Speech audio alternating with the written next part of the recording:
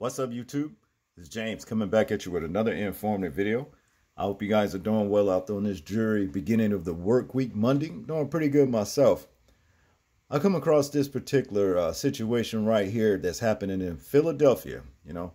Crime is so bad, all over the place. You know what I mean? I don't know if where you guys live, your gas stations are constantly plagued with loiterers, people who like to just hang out and whatever, acting like, the gas station is like some kind of arcade or something, Well, it turns out like in Philadelphia, they got it so bad there and the crime is so high that the owner at a gas station decided to hire heavily armed, security guards to protect the business because of crime there. You know what I'm saying? I know, like, when I'm out and about and stuff like that, some gas stations I would just go past because, these people hang around them, just like I said, like some kind of, they're arcades or something. I never could understand that.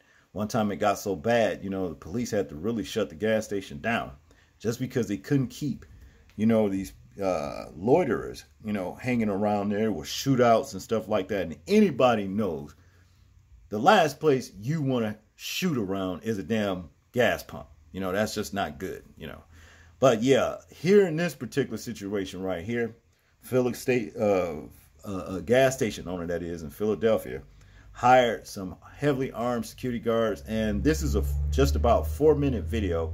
Let's check it out and then we'll get into some commentary.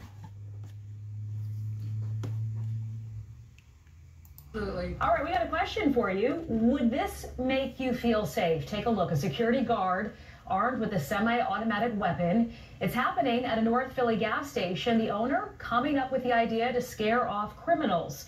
If you saw this is our go vote for tonight. Would you feel safer or uncomfortable? So right now the vote is 65% of you saying safer, 35% uncomfortable. So be sure to vote at fox29.com/go vote. Shawnette, you spoke with the gas station owner who says this is needed to keep both his workers and customers safe.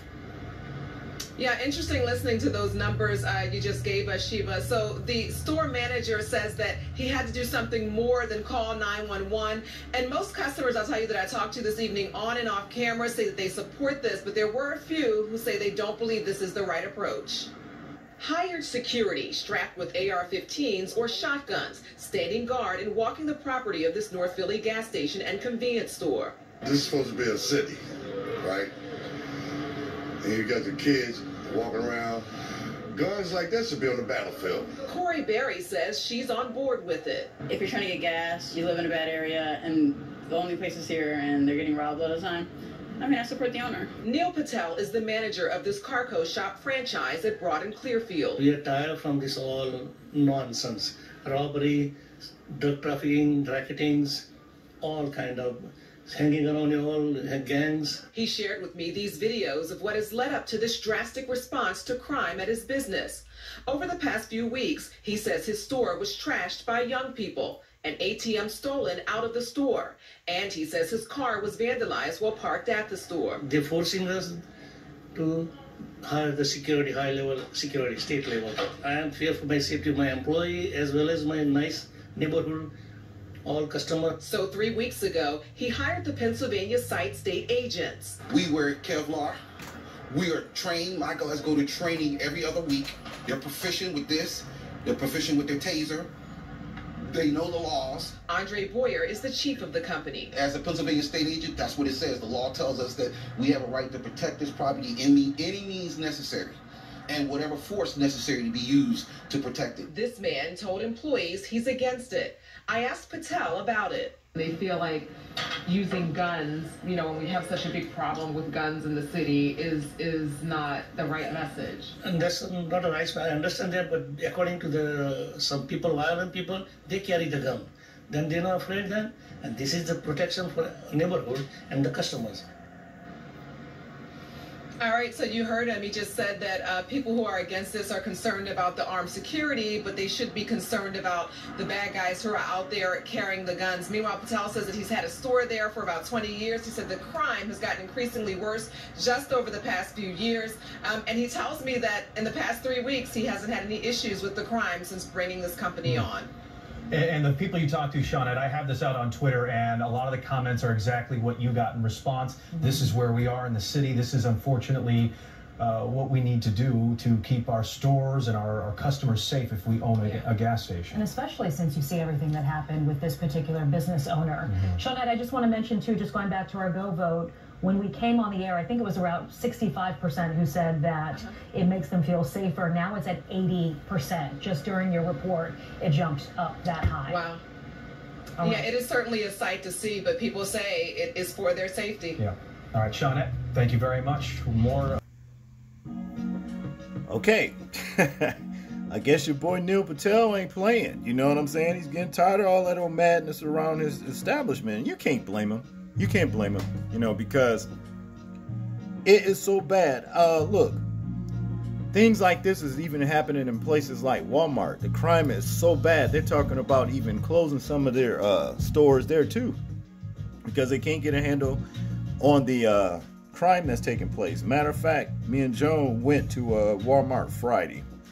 Turns out, you know, Google stopped supporting the Fire Stick for YouTube, the 2000 plus or whatever. So we had to upgrade to the 4000K. You understand?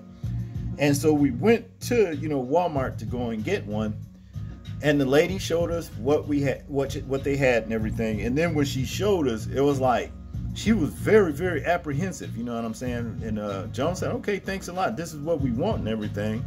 And she said, okay, well, you got to pay me. You know what I'm saying? And we was headed to the cash register then. I mean, I don't know if the woman was under the impression or just say on guard that if we possibly could have just snatched that particular stick from her and took off. And it wasn't like that, you know what I'm saying? But I guess, you know, she was so apprehensive because this is what's going on in these places on a regular. You know what I mean? You got these idiots out here. They don't care. They messing up their own communities. So, yeah, I think this strategy right here is a good strategy. And I think it should be adapted, you know, across the entire board here in America in public places like gas stations, you know, grocery stores and what have you. Because, look, I would rather have armed security, responsible armed security around, you know, in a place, you know, where I'm visiting, you know, than to worry about some damn criminals coming in there with guns. Don't tell them where, you know, they might open fire on or whatever. You know what I'm saying? I mean, it is bad. So I want you guys to tell me what you think about this particular situation right here. I'm interested in hearing your thoughts, views, and opinions on it. Tell me if you think this is a good idea to hire, you know, armed security for these gas stations or not.